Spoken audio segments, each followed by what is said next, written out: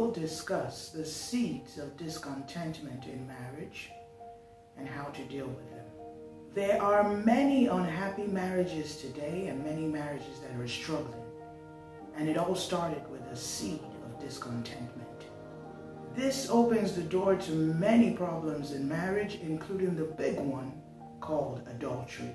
Remember that every flood begins with raindrops. If you don't deal with discontentment, a flood of problems will become the story of your marriage. Seeds of discontentment are the devil's specialty. Many people are dissatisfied with their marriages because you go into marriage with expectations and many times you are disappointed with the reality of it. Anyone who's ever been married will tell you that marriage takes work.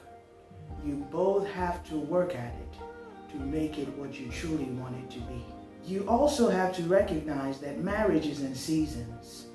Do you feel the same way about life in the winter as you do in the summer?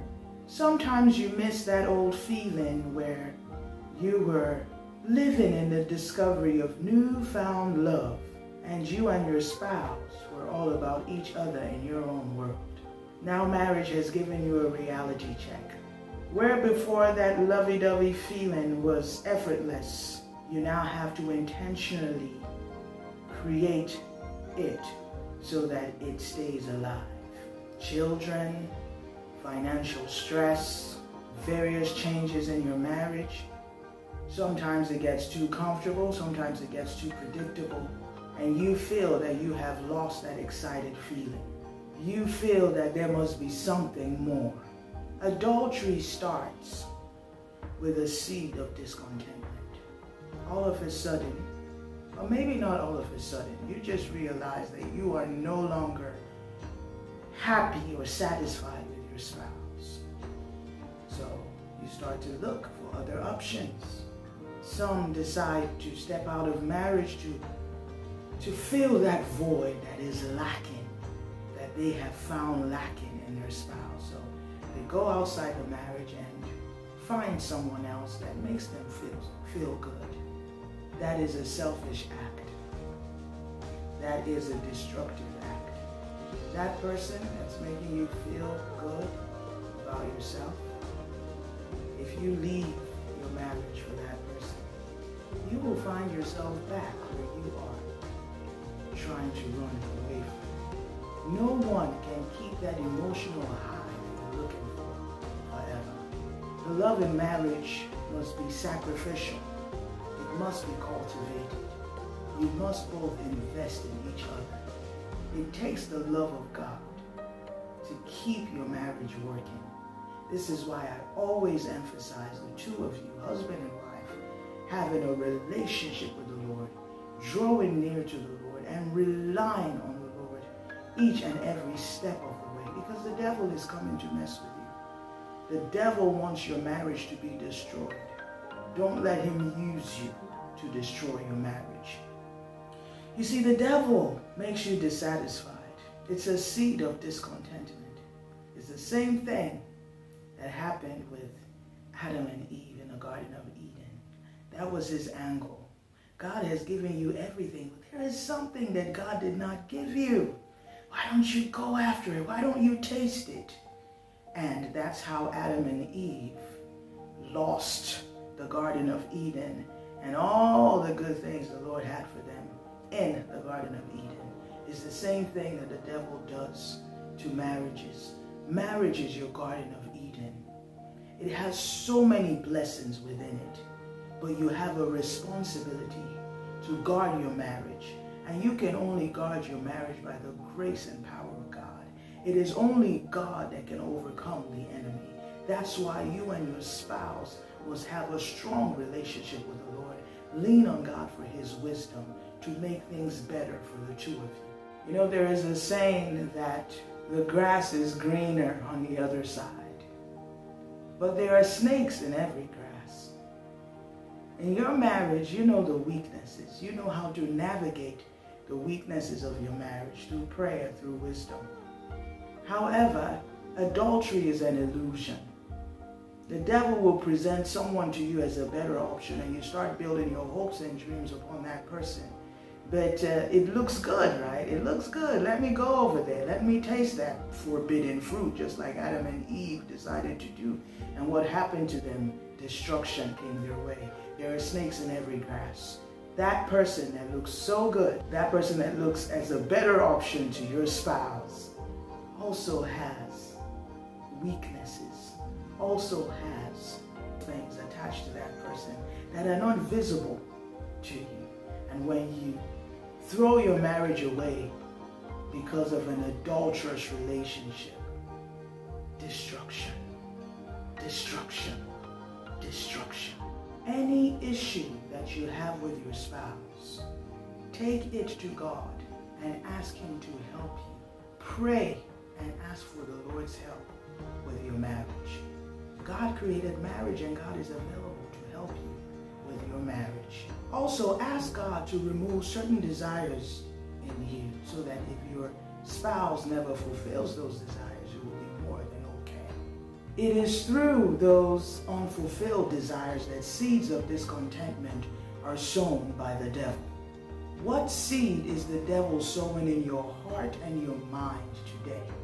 Don't give in to them. Stand strong on God's word.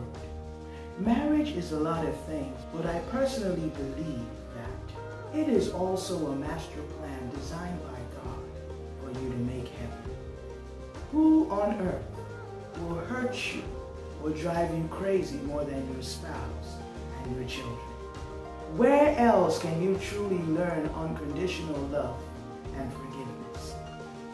Marriage done right, marriage God's way, will bring out the character of Christ in you. And being a Christian is about being Christ-like. So, when the character of Christ is brought out in you, heaven is very possible. That's why the enemy fights marriage a lot, because if you can get your marriage right and let God mold you in your marriage, you will make heaven. It is a testing ground for the love of Christ to come forth in you. And many of us lack the love of Christ. That is why marriages are crashing all over the world. If you have the love of Christ, you can get through anything. Performance management in marriage is very important. This is something that is done in the corporate world, where your boss will review how you have worked all year with you. It can be quarterly, it can be twice a year, it can be annually. Everyone has the ability to improve. Don't relax and just assume that your marriage is doing well. Even if it is doing well, strive to make it do better. You must sit down with your spouse and ask each other, how are you doing? Ask your husband, husband, how am I doing as your wife? Is there anything that I can be doing better? Is there anything that I am not doing well? Husband, ask your wife the same question. Let us lay aside every pride. Let us lay aside the fear of criticism. Let us not be offended if our spouse is disappointed in us.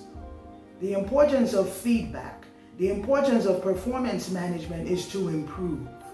You should be able to talk to your spouse about anything and everything, even the areas that you are disappointed in. Those seeds of discontentment must be talked about.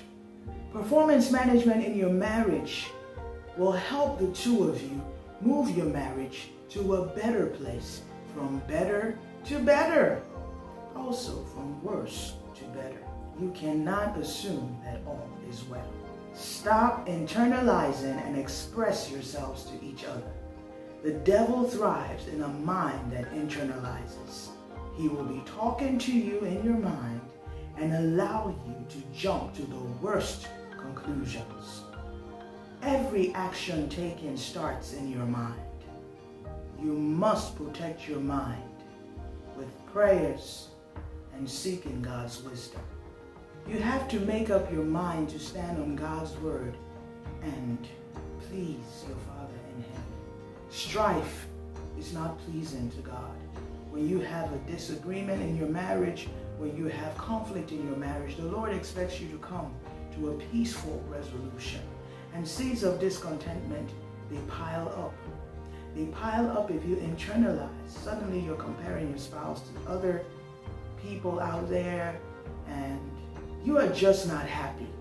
And the devil is speaking to you and telling you that you can be happier if you throw your marriage away, or you go into an adulterous relationship, and so forth and so forth. Please rebuke the voice of the devil.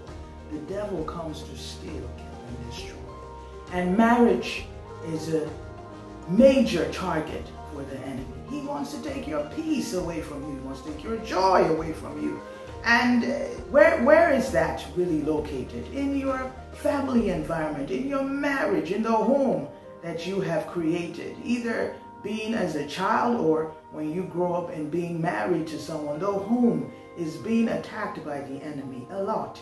So don't let the devil use you. Know when he comes and whispers doubtful words to you, rebuke him with the word of God. Stand upon the word of God and believe that your marriage can be better. When a seed of discontentment is sown by the enemy, ask God to weed those seeds out immediately, because seeds grow. Every plant that you see, every tree that you see started out with a seed.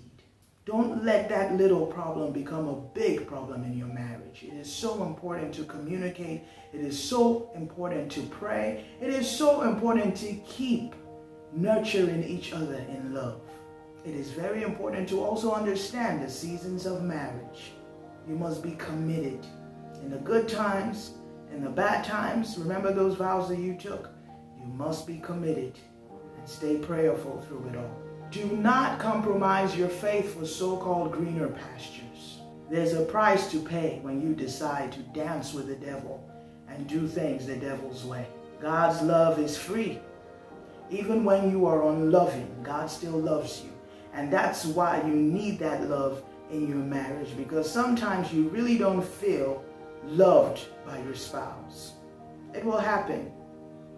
Maybe your spouse is focused on, sometimes you're so focused on building your career that you can neglect your family. Just a little.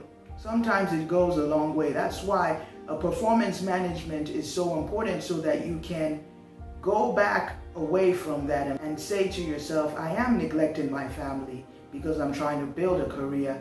I need to stop this and go back to the drawing board and see how I can balance being a husband and a father, also a wife and a mother, so that the family is not being neglected or suffering. You must know what you want and fight for it. You wanted to get married, right? So fight for your marriage. What are you not happy about? What is not working for you? Communicate. Let your spouse know. Talk about it. Pray about it. Seek counseling. There's nothing wrong with seeking counseling. Be committed to your marriage. Invest in your marriage. One of the best things you can do as a married couple is to attend marriage seminars together. Read books on marriage together. Pray together. Stay close. Every day, intentionally be close to each other. Don't let there be a gap between the two of you. Talk about anything and everything. That is the closest person to you on earth. Don't let anyone ever take the place of your spouse. If you find yourself opening up to another human being more than your spouse, shut it down. You need to address why you are comfortable talking about intimate things with another person that your spouse has no idea about. You need to assess it and understand that you have gone out of the bounds of marriage, and you need to ask the Lord for wisdom and for you to go back to the drawing board and to be committed to your spouse. Don't let anyone get between you and your spouse. That's how a seed of discontentment thrives and grows, and in the end destroys marriages. Song of Solomon chapter 2 verse 15. Catch us the foxes, the little foxes that spoil the vines. For our vines have tender grapes. Those little foxes are the seeds of discontentment in your marriage. You must catch them. They want to destroy your marriage. You must catch those negative thoughts. Those negative thoughts become negative actions. Catch them before they become actions. Catch them and destroy them in the place of prayer, in the place of meditating on the Word of God. I am telling you, you must fight for your marriage because the devil is fighting you every day. The devil wants your marriage to fail. Don't give in. Rise up and pray. Talk to your spouse. Seek counseling. Get all the help that you can get, and your marriage will thrive, and you will destroy every evil plan of the enemy against your marriage in the name of Jesus. Thank you for watching. If this video has been a blessing to you, hit the like button, stay subscribed, and share. God loves you, and I love you. God bless you.